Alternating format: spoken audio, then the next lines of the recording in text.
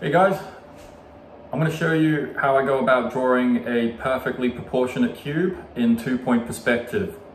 This is actually one of the most important things to master in a perspective drawing, because if you can get this right, then it means that you can actually move on to more complicated subjects while avoiding those typical perspective issues such as, warped proportions and distortion in the drawing. So stick around as I show you how I do it.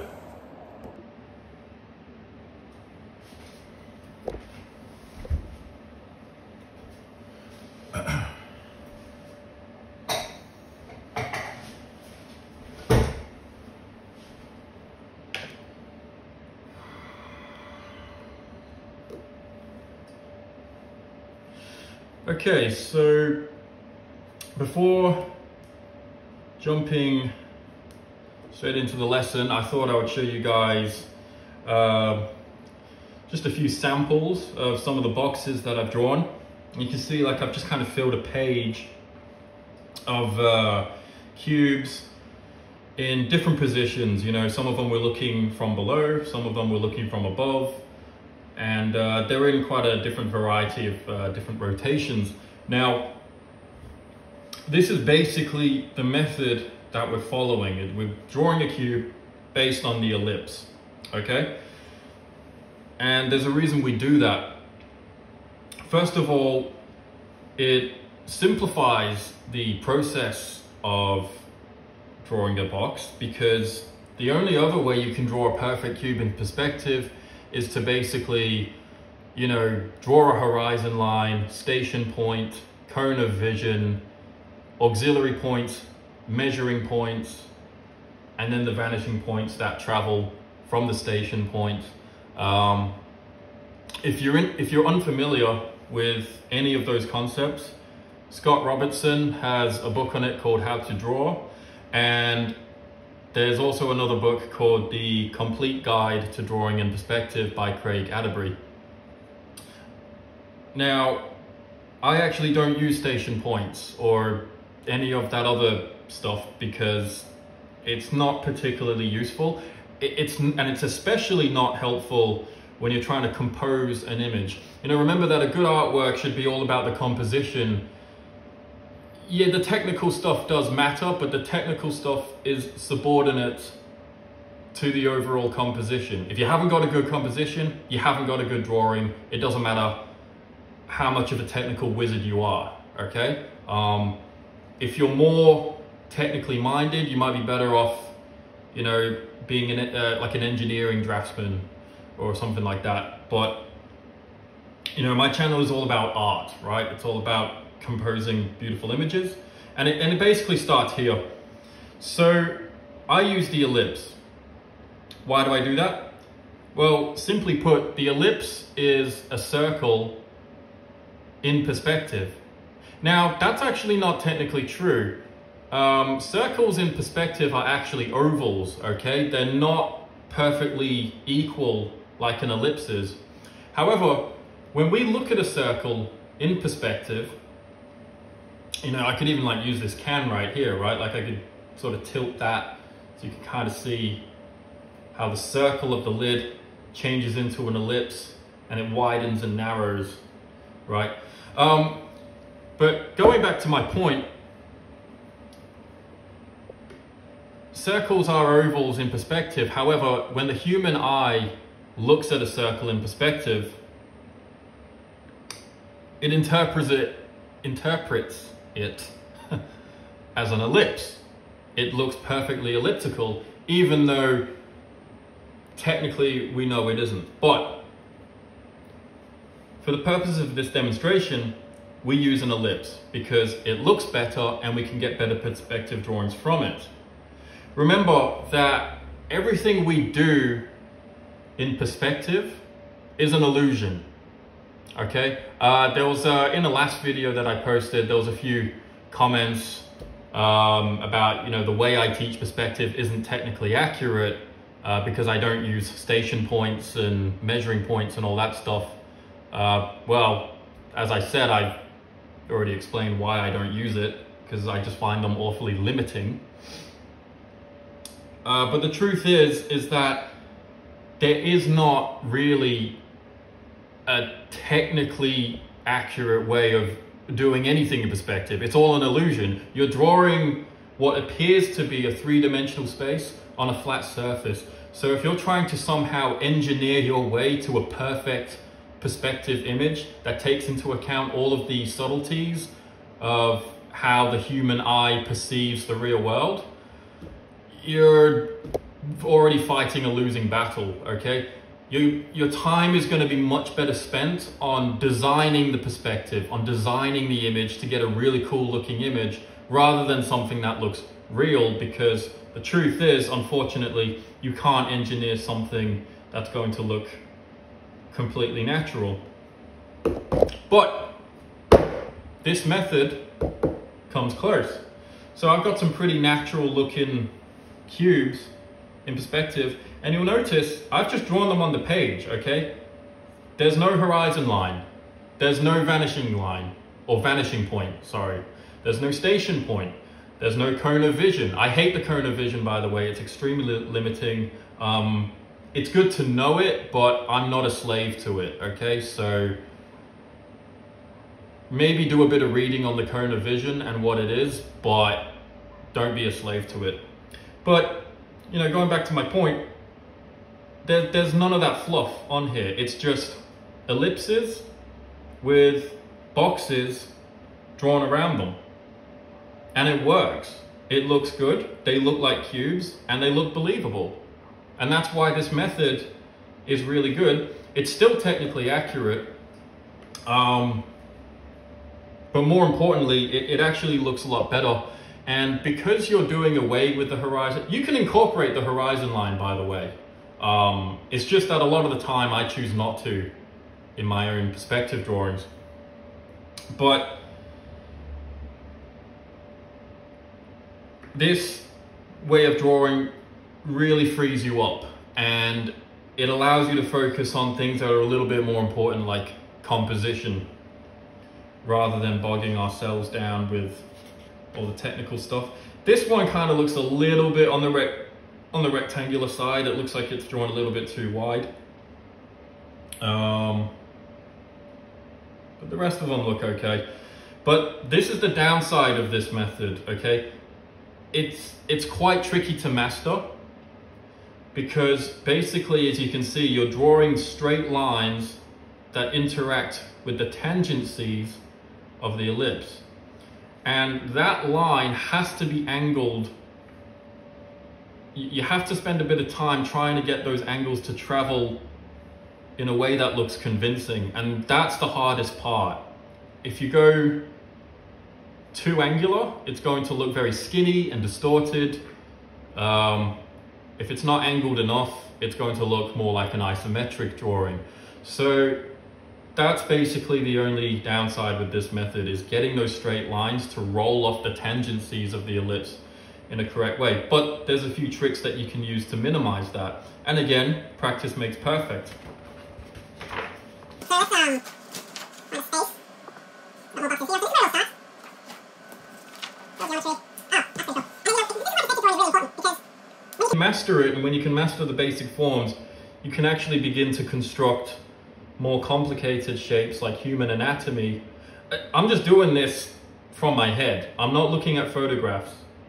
I'm basically using the front view and the side view, and then using a few descriptive geometry techniques. I'm just kind of combining them into a three-dimensional view. This is how architects draw. This is how industrial designers draw. You know, it's quite a technical process. But before you can do this, you must be able to master this. that's another reason why I don't think you should spend too much time in the rabbit hole of station points and cone of visions and things like that, because truthfully, you've got a lot more to learn, right? And you don't have a whole lot of time to do it. And you know, obviously, like, once you master the cube, you then go on to duplicating them and, you know, dividing shapes into smaller shapes, things like that. And eventually you get so good at using that method that you can basically just draw a cube completely freehand without the ellipse, because you just develop an eye for it. Which is the ultimate goal, you know? You kind of want to rely more on your intuition, and it becomes second nature. Just like driving a car. You know, when you go for a drive, you don't think about putting your seatbelt on, okay? You just do it. It's automatic. You don't think about releasing the handbrake when you take off.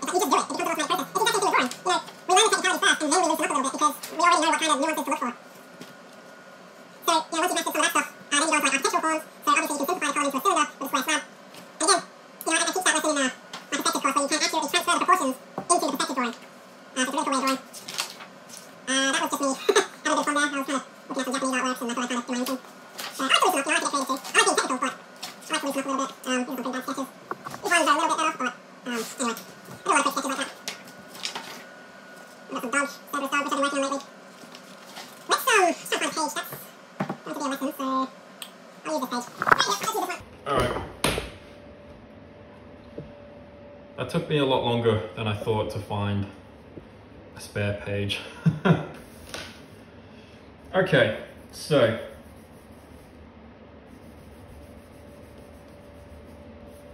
that was a nice little flip through the sketchbook. Just going to clean this up a little. Okay, so the moment you've been waiting for. How do we draw a perfect cube in 2-point perspective? Well, let's actually come back to the ellipse and sort of discuss the theory of it. So if I have a circle, and I'm just going to do some very crude sketches, by the way, so I'm not going to spend too much time on explaining this because I really just want to get into the real meat of the lesson, as I'm sure you do as well. So I'm going to draw a circle. So we're basically looking at this from a bird's eye view.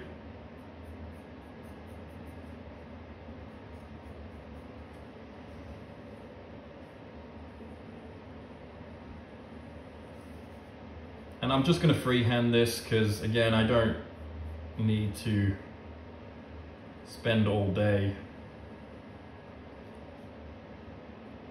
trying to draw the perfect circle, even though I could just use a compass, but I don't know. I'm a bit of a masochist when I draw, so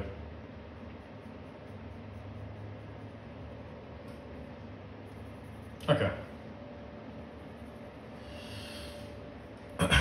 Now, we've got a circle. Let's go ahead and inscribe a square around it, okay? So I'm actually going to draw 2 axes that cross through the center of the circle and hit the tangent. And I'm going to use these axes to sort of pinpoint the exact location as to where the square should be touching the edges of that circle. Okay, so I've got a point here. So this line is parallel to this line. Remember that we're looking at this square from a bird's eye view.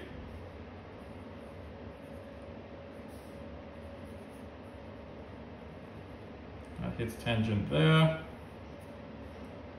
This one goes that direction. And this one over here. Okay. So there's my square that we're looking at from above.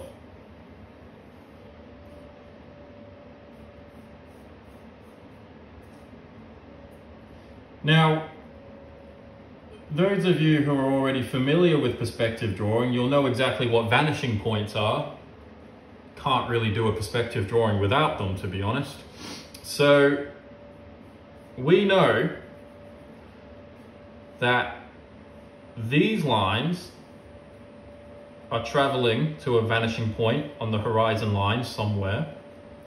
So this is, we're going to label that VP1. These lines are traveling to VP1. These lines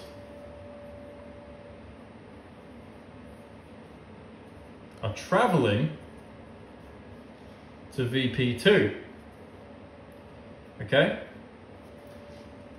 They're traveling to a completely different vanishing point. And there's only 2 vanishing points for a square, okay? Because there's only 2 angles. There's an angle that goes this way, and then there's an angle that goes perpendicular to it. That's what makes a square. A square is also equal on all sides, so that also makes a square. So we know what makes a square. 2 vanishing points, and a perfect circle must be able to sit inside the square and touch all the tangents. Right, well, if we know that, then we can use that knowledge to be able to draw in perspective. So let me just draw a horizontal axis that cuts through the circle.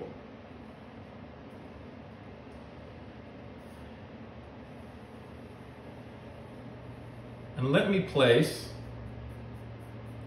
I'm going to drag the center of this circle down to here, and that same horizontal axis is traveling this way. I'm going to measure from the center to one side of the circle and transport that down here, and same on the other side. And just use your finger and your pencil to measure the proportions, make sure they're equal on all sides. So, we've got that part of the circle done. Let's go ahead and turn it into ellipse by flattening it. So I'm going to decide on a height.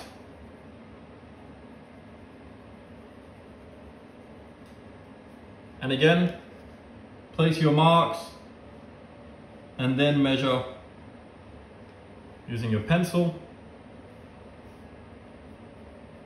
You can sketch the edges in like so.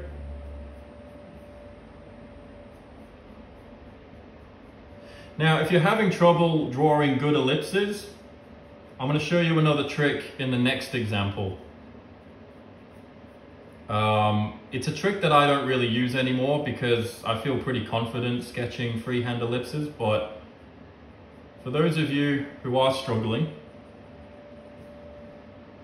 I'm going to show you what to do, but I'll do that in the next example. Right now, I'm just going to finish my little square drawing. All right. Okay, so there we go. Now, what I'm going to do, we can see that this tangent kind of rests on that point of the circle, right? So I'm going to just drag that down. I'm just going to place that here. And then what I'm going to do is I'm going to draw a line from that point that crosses through the center of the ellipse that we've just drawn. And that will provide me with the other tangent that rests on the other side of that circle there. Okay. Pay attention to the angle of that tangent, and this is the tricky part.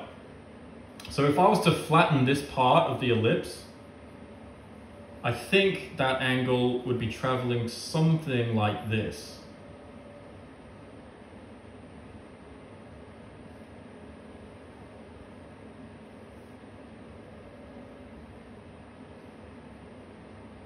You can use a ruler if you want to. And if I was to flatten this part of the curve, that angle might travel in a direction a little bit like that.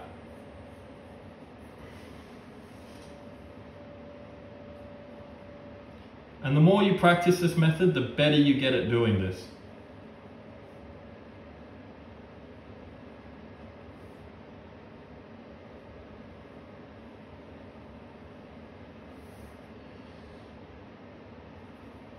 Now I'm going to draw an angle that is traveling between these two angles, and I'm drawing it from the center of the circle.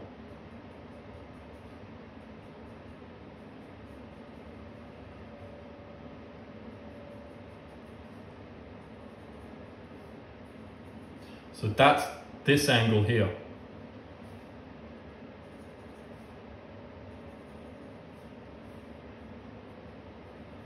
So I've got a tangent here, tangent here.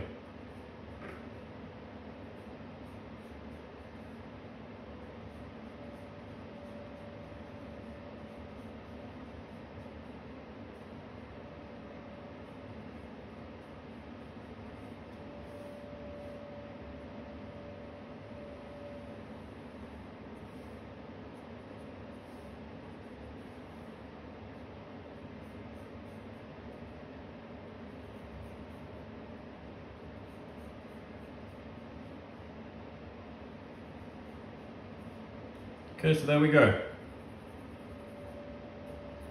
That's how you can draw a square in perspective without a horizon line and without vanishing points. It's that simple. And I think you will want to switch over to this method of drawing because it frees you up to explore other perspective techniques. And it's also a much better method for actually drawing complex forms in any angle you want. So let's actually just quickly draw a line that travels from corner to corner, just to understand the geometry a little bit better.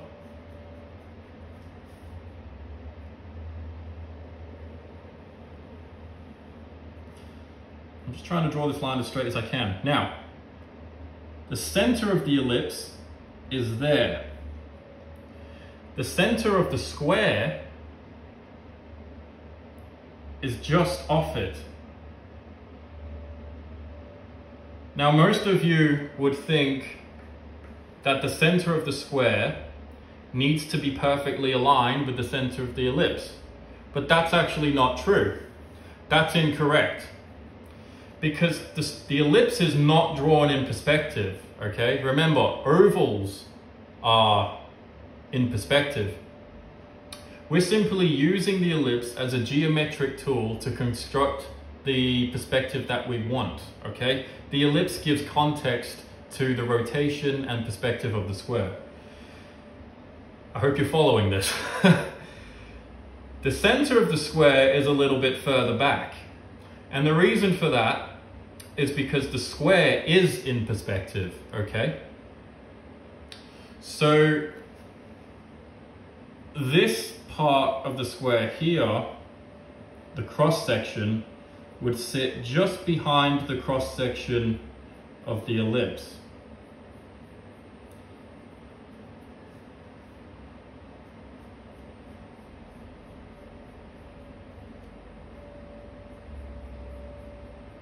And it's really important that you understand that those two are not, they don't share the same center. Because if you draw that, if you try to force that to make the square have the exact same center as the ellipse, you are going to run into quite a few different perspective issues where it gets a little bit unpredictable. So draw your lines from corner to corner as straight as you can. If you're using a ruler, then that's fine. You should have no problem. And pay attention to what these angles are telling you, okay? Don't ignore them. Don't just go with this. There are certain types of perspectives. It depends on what angle you draw the square, where these two dots are a little bit further apart, okay? So they don't share the same center. It's very important that you understand that. Okay, well, we've drawn a square in perspective and it looks pretty good, you know? It looks believable. It looks like a square in perspective. If we can do that, then we can draw a cube in perspective that should be perfectly proportionate. Well, we know that a cube looks like a square from all sides, right? Well, I'll tell you what to do. So what we're gonna do, if a cube looks like a square on all sides, then what I'm going to do is I'm going to start with a square.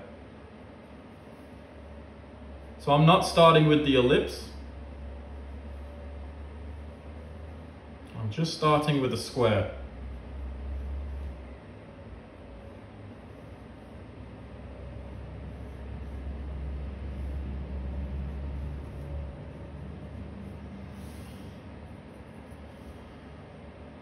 I want to take that measurement, and my head might get in the way here, but I just need to make sure that measurement's correct. So apologies. And I'm going to place that over here. I'm just going to double check that. And that looks good. You could use a set square to do this as well. I love freehand drawing though. I love the feeling of freehand drawing. I think it's really good practice. I need to learn how to draw freehand if I'm going to be drawing human anatomy and sculptures and even architecture sometimes. So it's a skill that I'm always trying to hone. But if you want to use rulers to do this, be my guest. We know how to find the center of a square because we do that.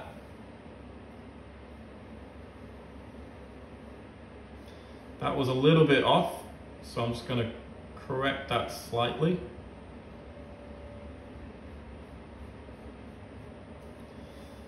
And it looks a little bit low. So I'm just going to measure on all sides. That looks okay, but that is a little bit low. So I'm just going to place a mark there. I'm going to place a mark there. So you'll notice that I'm not a slave to my lines. If I see a mistake, I am going to shift it. But we can safely assume that that's the center of the square.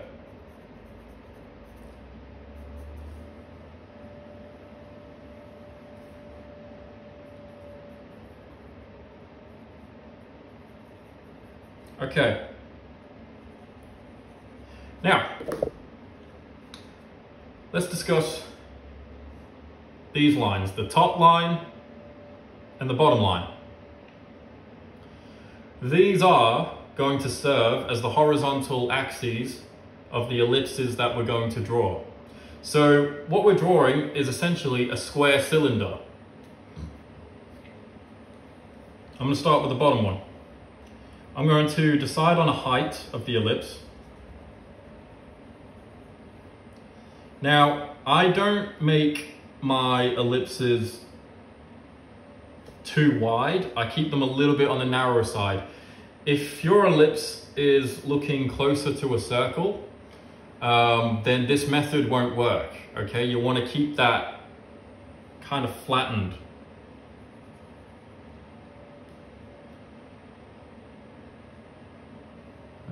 Don't think that was quite equal. Let's come up there. Okay, there we go.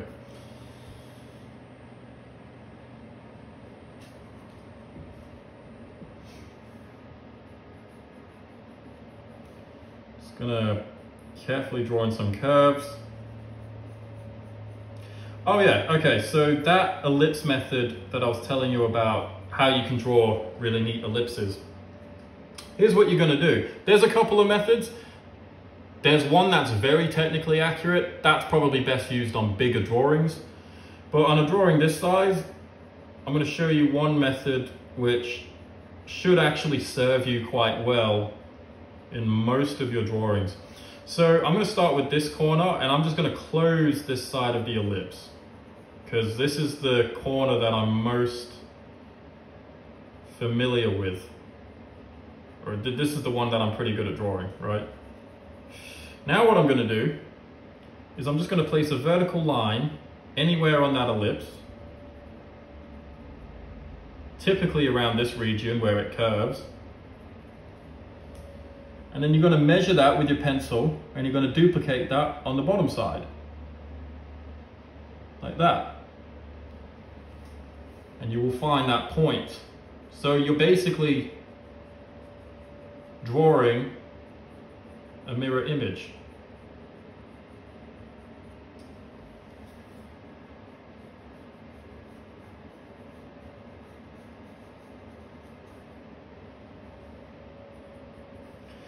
There was another ellipse method that actually really blew my mind. It was like using a separate bit of paper to construct the perfectly proportional ellipse. I might do that in another video, but not in this one because this video is already going on for long enough.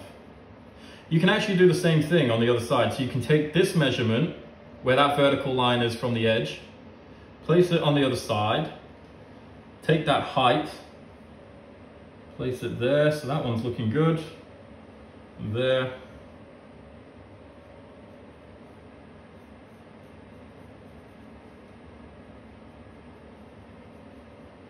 And you can put as many of these vertical lines as you feel is necessary. So you don't just have to use one or two, you can put 5 or 6. I usually don't use too many. I find they actually turn out better the less auxiliary lines I use, but for some of you that need a little bit of help, you can use that technique. Okay, so we've got that. Now what I'm going to do is I'm going to draw another ellipse above it. This one's going to be slightly narrower. So I'm going to put it about there. It's not going to be too much narrower because I want the perspective to be more naturalistic. If I draw a very narrow ellipse at the top, the perspective will appear to be more extreme and maybe slightly distorted. Although typically you can avoid a lot of distortion by using this method. Okay.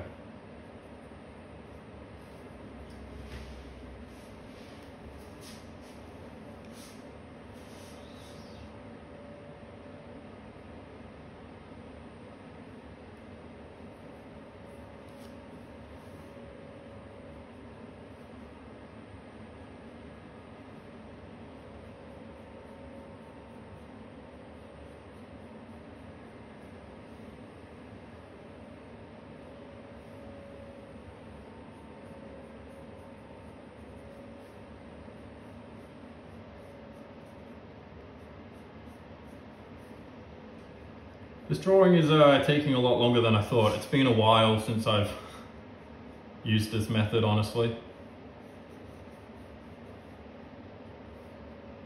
I'm just going to sketch that ellipse in.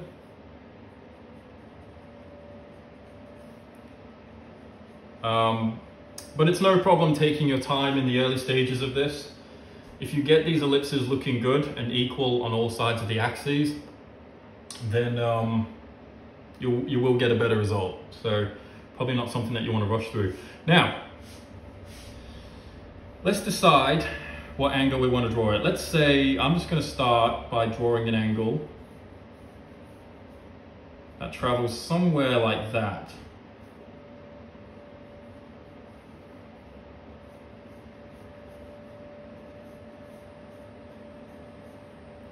So it's traveling in this direction.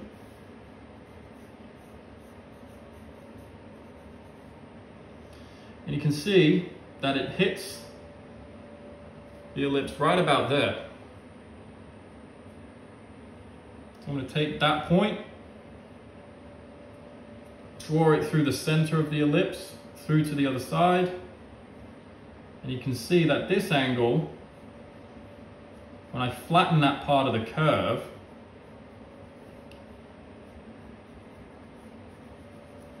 it's almost parallel to this one. In fact, you might think it is parallel, but it isn't. This is slightly flatter than this angle. And typically, that's how you're going to want to do this.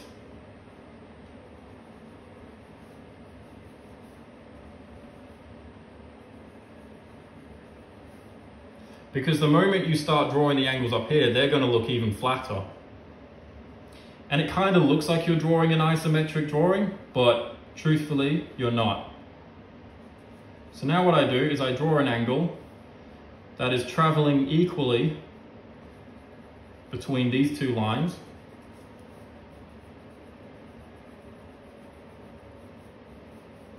So you can see the space here. The spaces are more or less equal, and same here.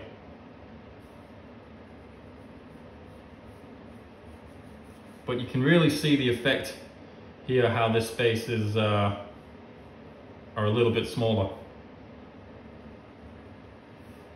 that locates the tangents on those perpendicular angles. So I'm just going to carefully sketch these in very gently just to ensure that they are correct. So draw lightly.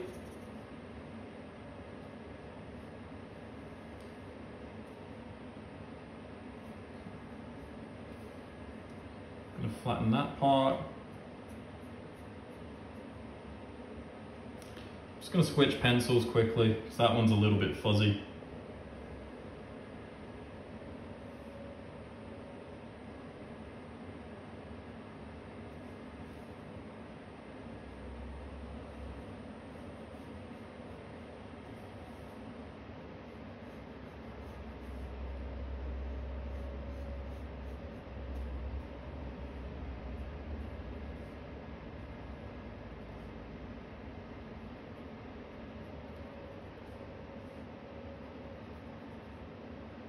Okay, so there we go.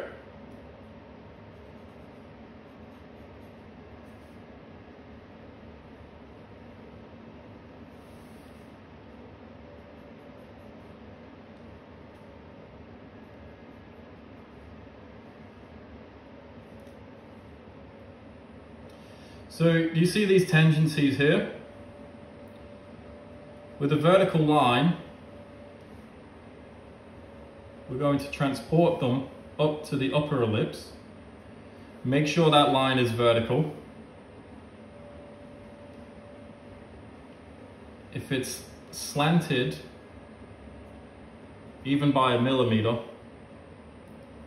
it can really ruin your drawing.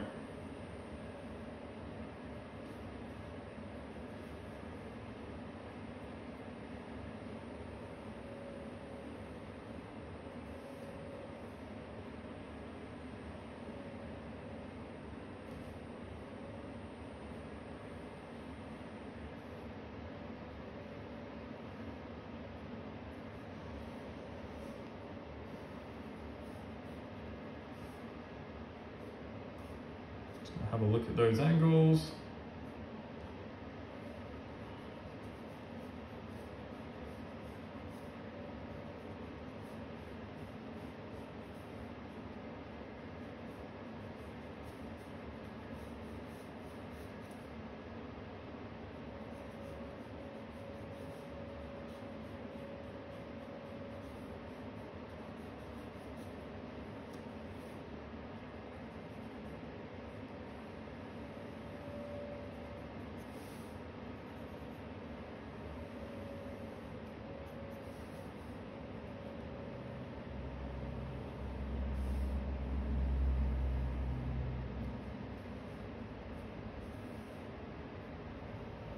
And then just drawing vertical lines from each corner.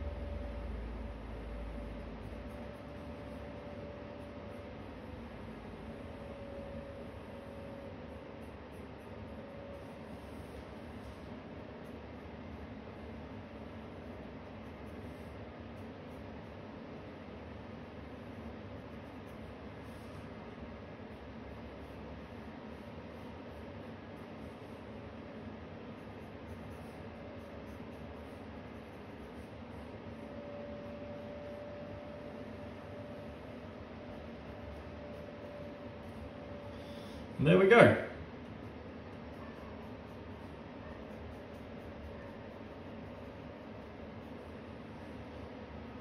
So have a look at your upper ellipse and just make sure that these lines are touching all four of those tangent points. And make sure that when you draw a vertical line from the bottom square to the upper square, that the lines are perfectly vertical.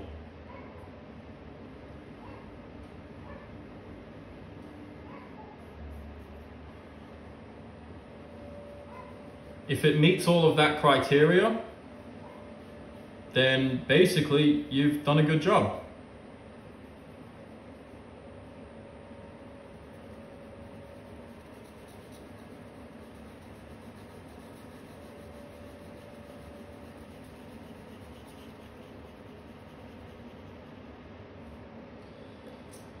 And this cube may have looked a little bit better had I used a ruler.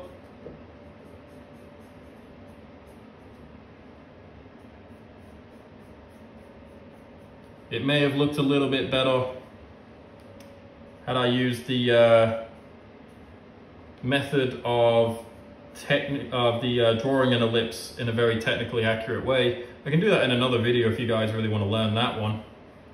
I don't really use it much, but it is cool to know. But the fact of the matter is, you know, if you step back and have a look at this cube, it does look pretty good. It doesn't look like a rectangular prism, which is good. That's the main part, because that's the part that I think a lot of artists struggle with, right? They draw a box thinking it's a cube, and then they look at it and they go, actually, it looks more like a rectangular prism. So we haven't got that issue. So this is a reliable way of drawing a cube. That took way longer than I thought it would though. Usually it's a bit faster than that, but it's been a while since I've drawn this stuff, so a little bit rusty.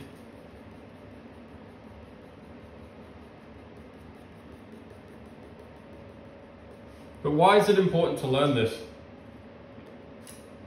Well, this kind of opens up the world of perspective to you a little bit more, and if you can master this, then you can start drawing things like columns, you know, ornamental decorations, you know, architectural decorations and things like that. You'll be able to draw them with a little bit more accuracy, and you won't have to struggle too much with proportion, because you're already using a method that is getting the proportions in there early. A lot of that work is done through that initial square that we drew to begin with.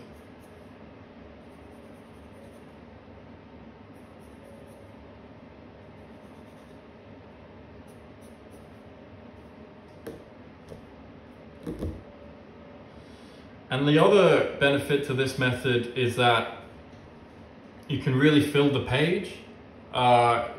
Going back to the station points and the measuring points, I just found it super limiting, because even though it was technically accurate, you had to plot the cone of vision, the station point, the horizon line, all on the same page, and then your drawing would end up tiny. With this method, you can really fill the page. You can draw it like any scale that you want.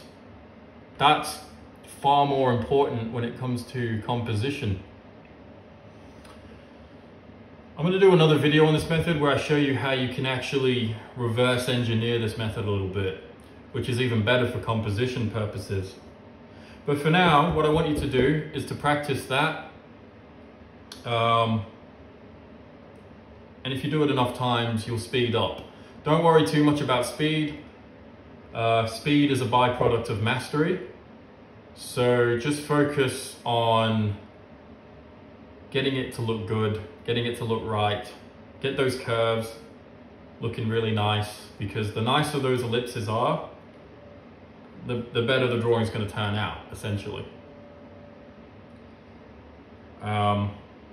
Anyway, I hope you enjoyed that one, and yeah, give it a crack.